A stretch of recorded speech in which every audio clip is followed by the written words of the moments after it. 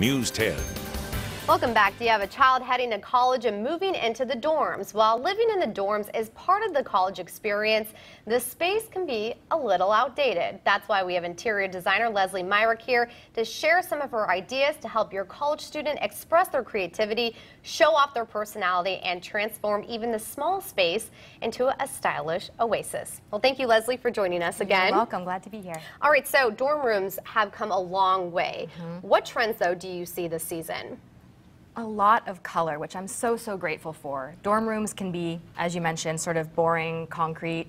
You're stuck with the walls, you're stuck with the furniture. So I think it's great to bring in color in any way you can to bring a lot more life to the space. Right, so tell us more about how you can personalize your dorm room and make it your own home away from home. Well, there's no point focusing on what you can't change. You usually can't hang things on the wall. You can't often change the furniture. You can't change the horrible flooring that you get in there.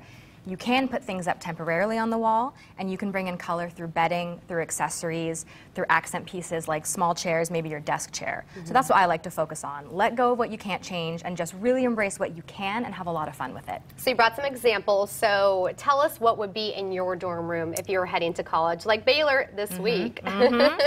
Well, the place I would start with is bedding. Everyone's got a bed. Everyone needs somewhere to sleep, and even with basic white bedding, something like this could be fantastic. A duvet set and a coverlet that's got a really strong color that you love. An accent pillow, maybe something with a little bit of texture.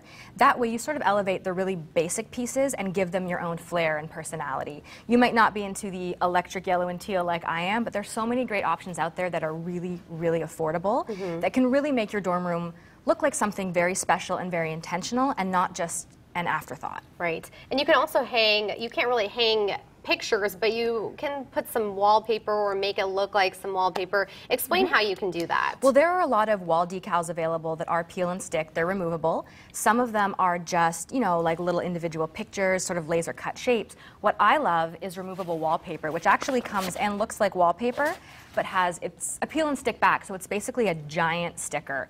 And it's a little bit of an investment, but if you were to do it, say, just above your bed as if it were a headboard or a little accent wall, it can be a really affordable way to get a fantastic look, because you can't usually stick things to walls, but this is a little bit of a loophole that I'm a really big fan of when decorating for a dorm or for a rental apartment, anything in that kind of arena where you can't make major structural changes. Right, and how can students express their creativity through their dorm room? Tell us some other ways they can.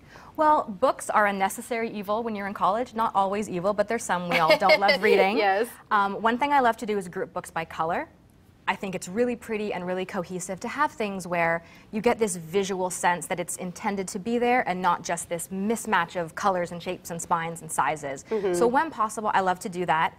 Tie in really beautiful colored accessories that also go with the books. It kind of helps tame that chaos of odds and ends that you need for your school program and makes it feel more calming, more intentional, and just a little bit more peaceful to be in. That's very interesting. I like that. And if anyone has any questions, any of our viewers that want to go in and help their kid decorate their dorm room, you're doing a special for our viewers, so tell us a little bit about that. Sure. I offer 2-hour design consultations, and they're a really great way for parents and or students to chat with me, get some ideas, get a design plan going, and for anyone that books a 2-hour consultation, I'm going to offer a bonus 30-minute follow-up session so that we can really follow through and create a fantastic space for your student this season. Great. And so we talk a little bit about dorm rooms, but you also like fashion and accessories.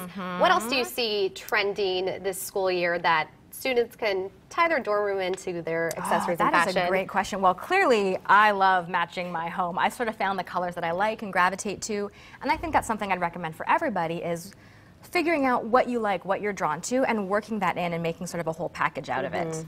Very nice. So, Lesley, if anyone has any questions, how can they reach you? Sure. You can reach me on the web at lesleymyrick.com. All right. Well, thank you so much for coming on and showing us these wonderful ideas for a dorm room. You're welcome. Thank you. All right. And when we come back, Sean will give us a look at our forecast. Stay with us.